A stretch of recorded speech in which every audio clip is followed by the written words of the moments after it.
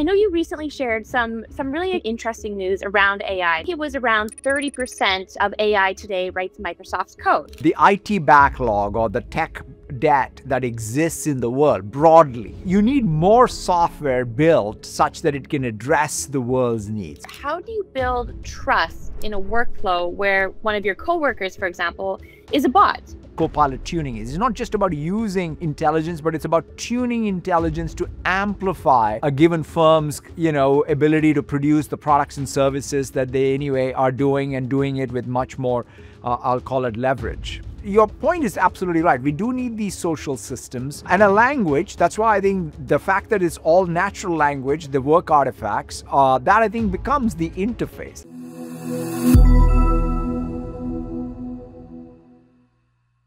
Satya, thank you so much for taking the time to chat with me today. I've been following along for all the exciting announcements with Microsoft Build. And I mean, there is so much to cover, so much to chat about, but I wanted to really dive into a lot of the developer-focused questions that I have. It's a huge part of my audience as well. And I know you recently shared some really exciting, interesting news around AI that I think it was around 30% of AI today writes Microsoft's code. With the introduction of Copilot tuning, where companies can train Copilot on their own data, how do you see a developer's day-to-day evolving as both the AI and domain-specific tuning become the norm? Yeah, and the way Tiffany, I come at this is if you look at the demand side of software development, the reality is the IT backlog or the tech debt that exists in the world broadly, right? Not just in the narrowly defined tech industry, right? When you look at a small business in Indonesia to a large multinational, in manufacturing in Poland, and you sort of look at the world, then you need more software built such that it can address the world's needs. So if you say the demand is there and there's a massive deficit of actually supply, so therefore, all of these dev tools, right, whether it was just simple code completions from a few years ago to Copilot Chat, to Copilot Agent Mode, or even what we launched today with Copilot Coding Agent, all are really about helping software developers and software development teams stay more in the flow, working down that tech debt, more, producing the tech solutions that the world needs. And then the other piece, which is this Copilot tuning to me, is again more like another tool for any software engineer in any company to be able to then turn the particular firm's competitive advantage, right? Which is, what is it? The knowledge they have as a firm, the documents they have, or the databases they have, but then to use the latest model plus that data to turn it into sort of the competitive advantage for that firm. That's what this Copilot tuning is. It's not just about using intelligence, but it's about tuning intelligence to amplify a given firm's, ability to produce the products and services that they anyway are doing and doing it with much more, I'll call it leverage. I like that so much. You mentioned it's not just about using intelligence, but about tuning it to amplify the best way possible that these companies, these businesses can utilize it. That's correct. Absolutely. Well said. You've talked about a future where we all have AI squads, which I get excited about. I love that thought and an idea about one for emails, one for data, one for ideas, for example. Now that Teams is launching these multi-agent systems that can actually work together, how do you build trust in a workflow where one of your coworkers, for example, is a bot? Yeah, I mean, the real question in front of us is, what's the social system of trust that exists? And I think the social system of trust would be very similar in some sense to how even we as co-workers, when you're working on a project, we're able to look at the work artifacts. We're able to inspect what we are doing in our work to move things forward. So even like the coding agent, for example, I love when even I assign a PR or an issue to it, it opens a PR in its own branch. The thing that I go to is the issues log, right? So, I mean, it's actually committing all of the session log where it's committing all these draft commits. And I'm looking at it and say, wow, every step of the way, it's like uncannily watching someone else, code away and know what they're doing, right? So in some sense, your point is absolutely right. We do need these social systems. And a language. That's why I think the fact that it's all natural language, the work artifacts, that I think becomes the interface. In fact, even the markdown file for agents is the interface between us and an agent. And so I do feel, whether it's in Teams or whether it's in GitHub or what have you, we will have to basically build out these things which are the interchanges where humans and agents can essentially, quite frankly, verify each other's work. I love that. I couldn't agree more. It's a really exciting time. It's like you have all these little coworkers now, if you will, that can kind of just help enable you to build better, faster, and you can focus on larger tasks at hand, if you will. That's correct. I mean, the intent. So I think one of the things at some level, the march of computing has always been about, can computers really understand us? And in some sense, one is, well, it can understand speech or text or natural language. But really, can it understand our intents, right? That's what the agentic web is about, which is it's about being able to express a high-level intent. When I say to you some high-level intent, you are able to unpack from it what I really meant. That's what we're talking about. It's delegation of high-level intents, but then the output of the task completion is still a body of work that I can inspect. And so therefore, I think that some combination of that will, I think, give us all a lot more leverage. And kind of on that note, I know this is top of mind for Microsoft, and you're always staying on top of this and ahead of this. Building AI that we can trust. It's a huge challenge that everyone faces. I mean, the stakes are so high with all the new security layers you're launching. I know you recently launched Prompt Shields and Microsoft PureView.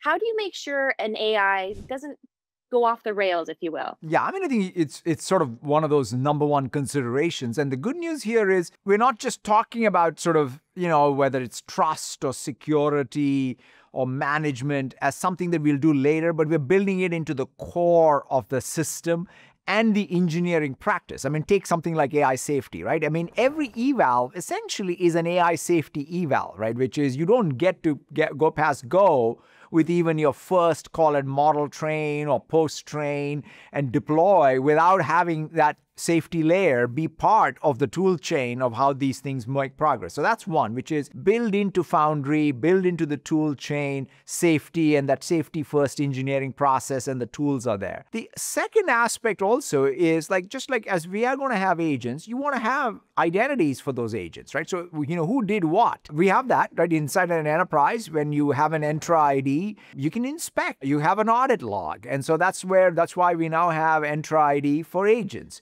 We have the same management control plane for agents. In fact, Defender can even help protect the agent sandbox, right, from, say, some wallet hijack or what have you, and credential theft. So I think that using the rails that we use today to protect our compute systems extend to even agent and their compute systems, and then build AI safety into the engineering process. I think these combination of things will really help us keep that trust and earn the trust every day. I couldn't agree more. There's no one aspect to it. There's so many different moving parts, and it starts with building safety and trust in from day one, as you kind of mentioned, and it's threaded throughout. So I think that's really great. I know there's a lot of excitement around Copilot, of course, and custom agents and teams, even the new agent store. How will we actually know if Microsoft's AI is transforming work, not just adding another tool? Could you give me a specific milestone that will prove, for example, or we can measure that it's working, if you will? Yeah, no, it's a great point. I mean, beyond sort of milestones,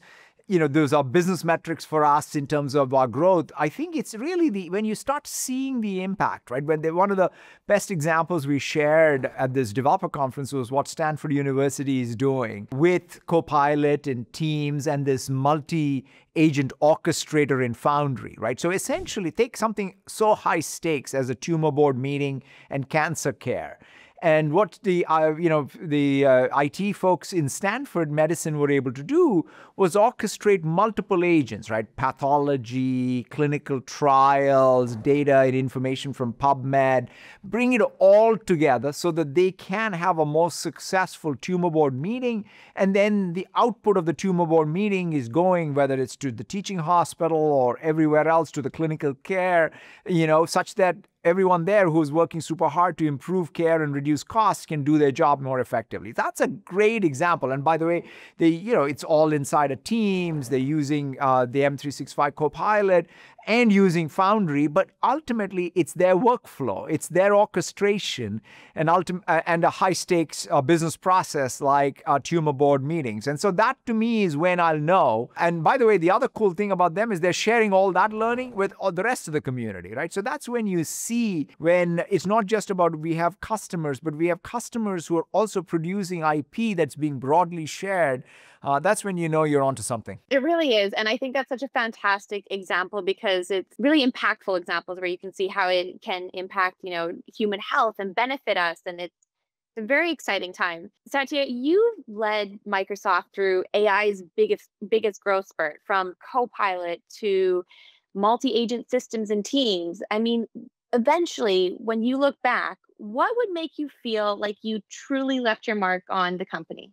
I think for us, having, spent all of my professional life at Microsoft and, gone through multiple of these tech shifts, I think that the privilege I've had is that each one of these tech shifts has helped us realize more of our mission, if you think about it, right? Which is when we say our mission is to empower every person and every organization on the planet to achieve more, to be able to then have the next big thing we're excited about truly ultimately be measured by one thing and one thing alone, which is its impact in the real world is tangible and bigger than the last time around. And so if anything, the mark that I think any one of us wants to leave is that capability in the institution remains fresh, not afraid of going to the next frontier. And then we keep seeking ultimately how we realize that mission with new technologies. Because the reality is the tech today that's sort of new and hot is going to be, old. The question though is the mission will always remain. And so our ability as an institution and an organization and as a culture to keep that fresh is going to be the most important thing. Satya, I've asked that question to almost everyone that I sit down for conversations with, and I've never heard a leader answer in the way you just did, where it was us or our. And I think that's really, really exciting and refreshing to hear. So not only appreciate your answer, but the way you answered it is really looking ahead and as a team, as what the full Microsoft team can do together. No, absolutely. Thank you so much for the opportunity to chat, and it's been a real pleasure. And I'm glad you were able to virtually join, and the very best with the baby. And I look forward to seeing you next time here. Maybe you can bring the baby along to our build. Thank you, Satya. Have a wonderful rest of build. Thank you so much.